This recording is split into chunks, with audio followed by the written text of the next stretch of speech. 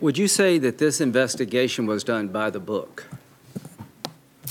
Hard to say what by the book is. Well, who wrote this book? If this was done by the book, who wrote it? I think there are reasons to raise questions on certain of these steps and decisions. I think you did a good job, but the whole idea that this is normal, folks, there's nothing here normal. I don't want you to think the FBI does this day in and day out. This is not normal.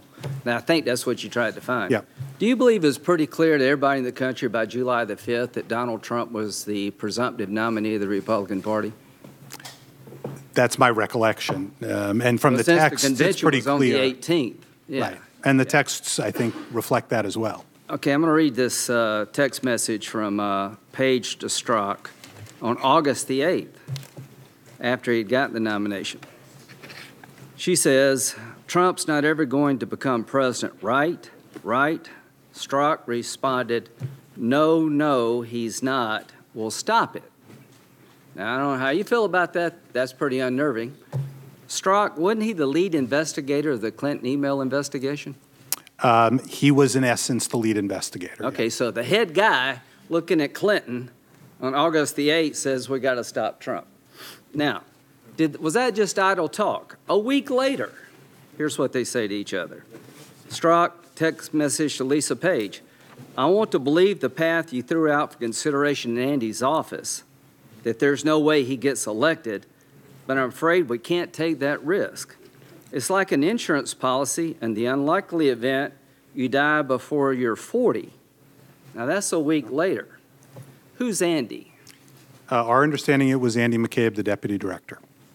So you got the deputy director meeting with the lead investigator of the Clinton email investigation, and Miss Page, who's involved somehow, meeting in Andy's office discussing taking out an insurance policy to make sure Donald Trump doesn't become president? Is that what you're telling us? I'll be clear. I can't speak to whether Mr. McCabe was there or not. Did you ask Mr. McCabe?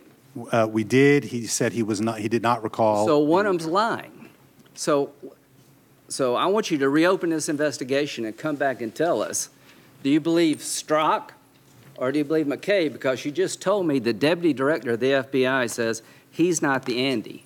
Oh, just to be clear, they're talking about a conversation in his office. Yeah. He is stating he does not recall whether he was there or not.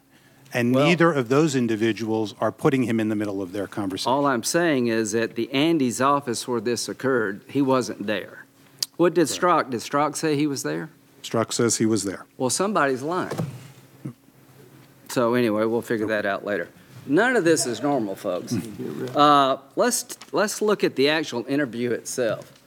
How many people were involved in the Clinton interview on July the 2nd? There were, I believe, 6 or 8 people present, but 2 agents conducting the interview. So as I understand it, there were 2 agents and 2 prosecutors. Correct. Okay. Now, this was an email sent in February 2016 from Page to McCabe. Mm-hmm. Hey, you've surely already considered this, but in my view, our best reason to hold the line at 2 and 2, 2 agents and 2 prosecutors, is she might be our next president. How did you feel about that? We were concerned about it, and we lay out here why we were concerned. Okay, let's keep talking about this interview. One of the FBI agents in the interview said on Election Day to another FBI agent, you should know that I'm with her. Now, her was Clinton, right? Correct. How do you feel about that? Very concerned. Okay, eventually very concerned gets to be enough already. Mm-hmm. I'm very concerned. You know, I'm glad I don't text an email. That's one thing I'm glad I don't do. But have you ever proved a case by circumstantial evidence, Director Wray? Yes.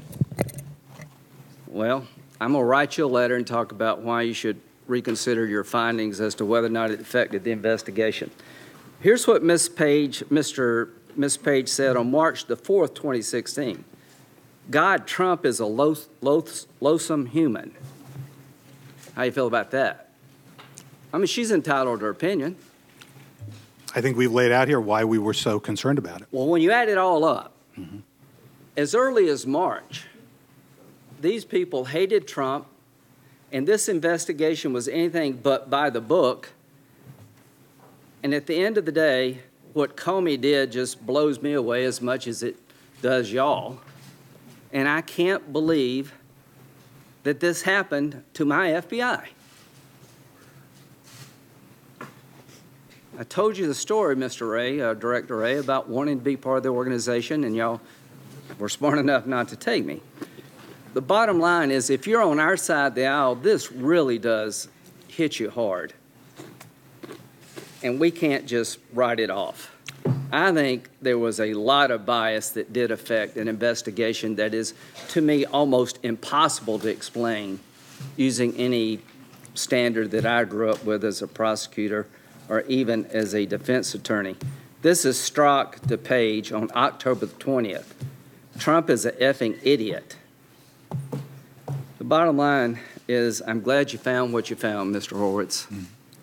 I'm not buying that the Clinton email investigation was on the up and up. And the reason I'm not buying it is because the two people intimately involved, one, the guy, the lead investigator, clearly did not want to see Donald Trump become president of the United States.